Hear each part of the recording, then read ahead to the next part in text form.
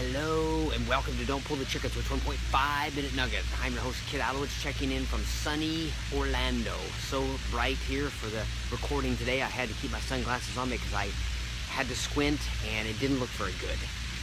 But today's 1.5 Minute Nugget I'd like to take from the work of Daniel Pink. I'm actually at a conference where I saw him speak. He's the author of several books, all of them fascinating, data-researched, power-packed nuggets of information about behavior and life. And today's comments had something very particular as it relates to Don't Pull the Chicken Switch.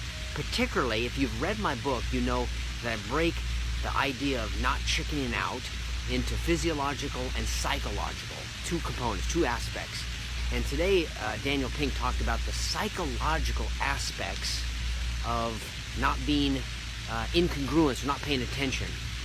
So I want to share three of the key points that he shared in terms of for you to consider. Point number one, our cognitive abilities do not remain static over the course of a day. Now, I've talked about this all sorts of times about the fact that if it's important, you probably ought to do it first because willpower wins.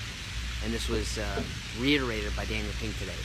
Point number two is that these daily fluctuations are more extreme than we realize, and oftentimes when we think we're going to have enough energy at the beginning of the day, when we get to a lull and things fall apart and we chicken out, we shouldn't be surprised. So again, do the most important things first, if possible. And then finally, the third point, the best time to perform a task depends on the nature of the task. And being aware of the nature of the task, incongruence, and when you ought to do it can make the hugest impact in you and I not chickening out. Hope you have a great day. We'll see you next time.